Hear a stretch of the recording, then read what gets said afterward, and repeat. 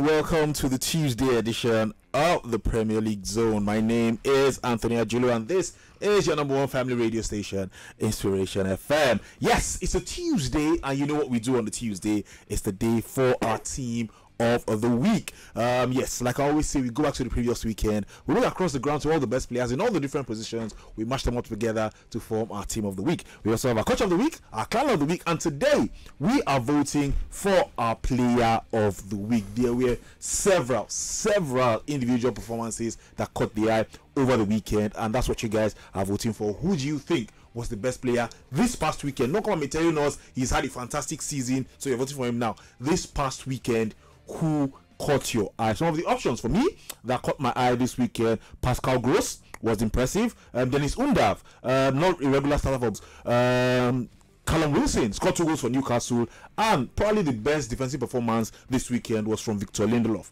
I thought it was excellent this past weekend for Manchester United again. I'm not feeling good. Glad to be here once again. Are you sure? Oh, yes. All right. Glad to be here once again, guys. Mr. Keshi, how are you doing? I'm fine, thank you. Back to doing what I love to do best. So, anyway, let's just get into it. Let's just go to the match we saw last night. Gian, let me come to you for that one. Actually, relegation 6-pointer. Lead up to the billing at the end of the day was 2-2. Two teams were desperate not to lose.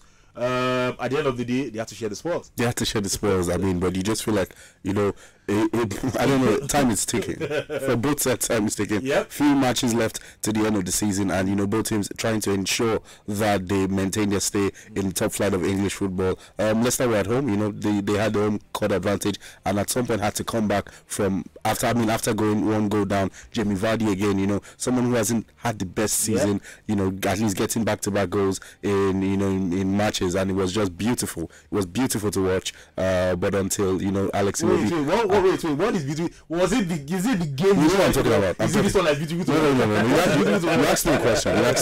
Seeing Jamie Vardy score was, I mean, he scored a beautiful goal. So that, hey, then again, but until it will be proved the equalizer, you know, both teams just above the relegation zone on points. On goal difference, things would need to change drastically. But then again, it was a good game of football, but both sides need to ensure that the tide start turning in their favour if they're going to maintain their stay in the Premier League. I asked Body this question yesterday, so let me ask you.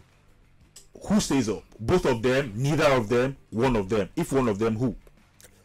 One of them, and I would go with Leicester. Leicester stays up. Leicester. So Everton goes down. All right. There's a first time for everything. Well, you know, I hope not. They've been in the Premier League for as long as I remember, so I hope they don't go down. But we'll see. Let's go to today's action, buddy. It's Arsenal taking on Chelsea at the Emirates. Arsenal have not had the best of times lately, but if Arsenal are struggling, Chelsea are way worse. They've had it rough under Frank Lampard. 5 straight defeats. Surely it's looking like an Arsenal bounce back later tonight. Oh yes, it is, and possibly more goals for Chelsea as well, because Chelsea, as much as they try as much as possible to want to put something together, it's not just working at the moment. It seems whatever problem they're going through right now, they said whatever you do will not just work. And for Arsenal, yes, they've had a bad run of results in the last few match days, and they would want to bounce back, looking at the fact that City have gone up the table as well. As much as they can keep piling the pressure, maybe City might just falter at some point, but Arsenal need to win at the Emirates. Back-to-back draws and a loss, just not good for the Gunners at this point in time. Looking forward to them, you know, improving on the performance. If there's any chance for them to beat Chelsea, it's now. The edge, the head-to-head, 3 wins and 2 wins for Chelsea in the last 5 match days. So I do feel Arsenal will do enough to get all 3 points today. So Arsenal to win today? Yes, they should win. All right, we'll see what happens. That match comes about 8 p.m. Nigerian time, so look out for that one. I will definitely be watching it. Looks like it's going to be a very good match. It's a London derby at the end of the day. All right, so we're done with all our reviews and our previews. Let's just go into the real business of today, which is our team of the week. Like I said, we are voting for the player of the week today. The options are Pascal Gross, Dennis Undav, Jefferson Lerma, Danny Welbeck, Callum Wilson, and Victor Lindelof. These are the guys we are voting for today. But but the real team itself. In goal, I've gone for Jason Steele of Brighton. There were too many goals conceded this week. We have much. Yeah, nothing. But the few times we were called upon.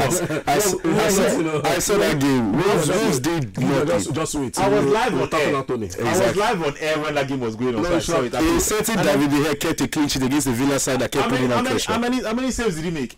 Look, let me tell you way more than Jason Steele. Jason Steele is not the regular goalkeeper for Brighton. Yes, Robert Sanchez. He came on, kept a clean sheet against Anthony, are you doing your best for Jason to steal that position? That's not going to work. At right back, I've gone for 𝐒𝐨𝐧𝐧𝐞𝐜 of Manchester United. I thought it was decent against Aston Villa. But like I said, too many goals considered this weekend. Not too many defenses stood out for me. But Victor Lindelof actually stood out for me for Manchester United in that win over Aston Villa.